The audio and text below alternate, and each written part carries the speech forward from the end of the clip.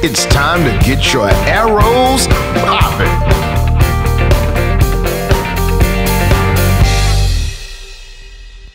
Ladies and gentlemen, this is Mr. Whitt with Fort Bend Tutoring, and today's tutorial is about solving linear equations part 6. That's right. This is the final video in this 6-part series, and we're going to be tackling, let's see, solving linear equations with decimals. That sounds like fun, right? So let's go ahead and check it out. Here we have two examples. One is -2 5/10 plus a equals -5 5/10, while the other, number 2, is 1100 y equals 1 5/10 plus 1/10 y. All right, and let's keep in mind that we'll be utilizing our properties of equality to keep the equilibrium of the equation, keeping both sides balanced at all times so that we can keep the integrity of the equation intact. That's right. So you have your addition, subtraction, multiplication, and division properties of equality that are at our disposal. From here, we have problem number 1, guys.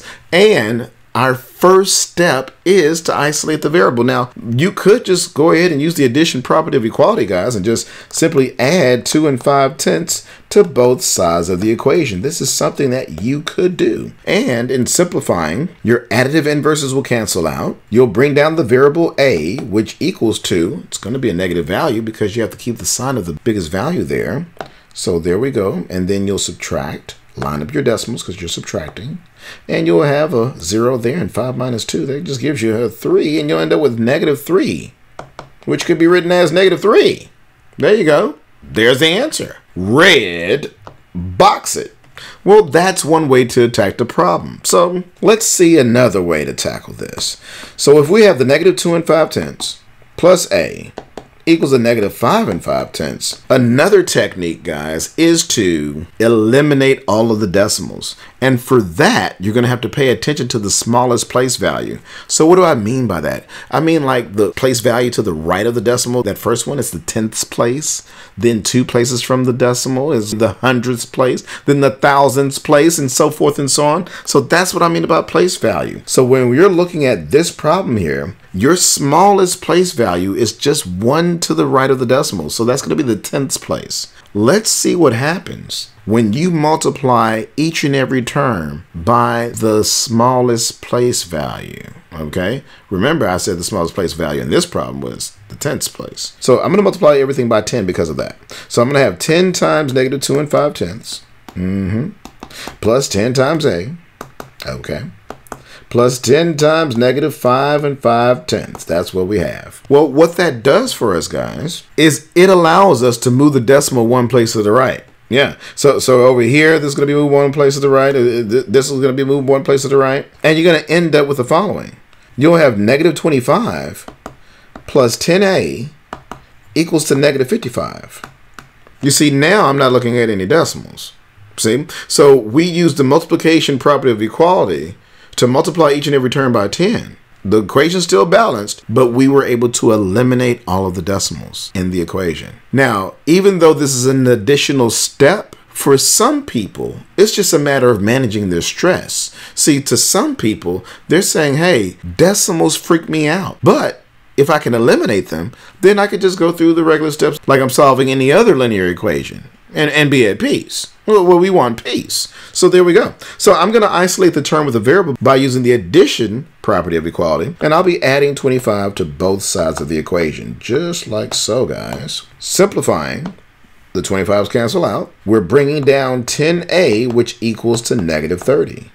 And now you'll be dividing both sides by 10, like so. Simplifying, we find that a equals -3. Red box it. All right, so you have your options there.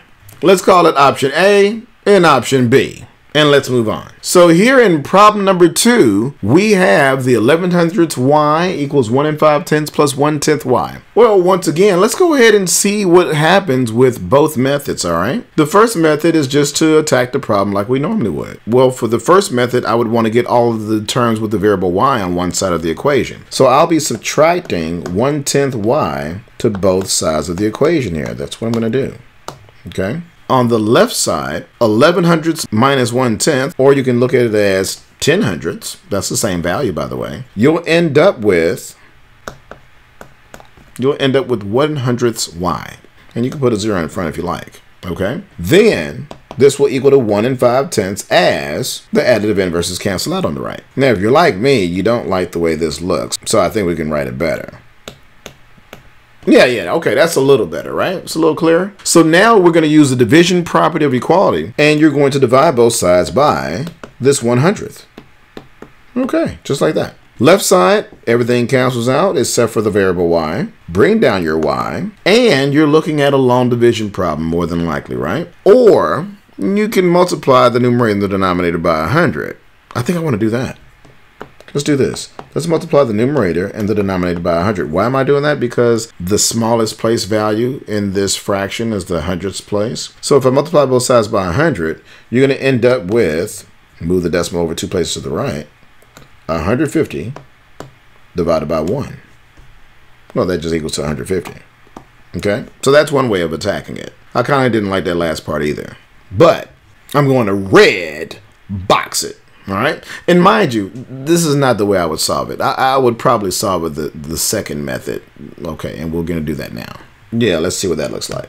So for number 2, we're going to do it again. And the second method is I'm looking for the smallest place value. That means that I'm dealing with a hundredths place here, tenths place, tenths place. The winner is the hundredths place as the smallest place value. 2 places to the right of the decimal. That means I'll be multiplying each and every term by 100. All right, so let's set it up just like that. Multiplying each and every term by 100. That's right. Going in with a smile, leaving with a smile. Multiplying by 100 will move our decimal 2 places to the right, people. In each case, that's what's going to happen. So as I bring down my next step, I'm dealing with 11y equals 150 plus 10y. That's what I have. And now I'm going to be getting all of my variables on one side of the equation by using the subtraction property of equality. I'll be subtracting 10y to both sides of the equation, like so. Thank you. And 11y minus 10y, that gives me 1y. You don't need to write the 1 from the variable because it's redundant, okay? So you see 1y, and therefore you don't need to write the 1 in front of the y. And then on the right side, you'll be bringing down the 150. And what happens with your additive inverses, your opposites, the 10y, the negative 10y? What is that? What did you say? Exactly, they cancel out to 0. So let's just cancel those out there. What's the next thing I'm going to do? Does anybody remember? That's right, I'm going to red box it, people. And that completes our second problem of this video and concludes the video itself. As a reminder, do not forget to subscribe to our YouTube channel, Fort Bend Tutoring, and I'll see you in the next series, guys. Peace.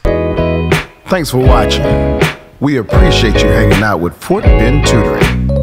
Like the video, comment, and subscribe.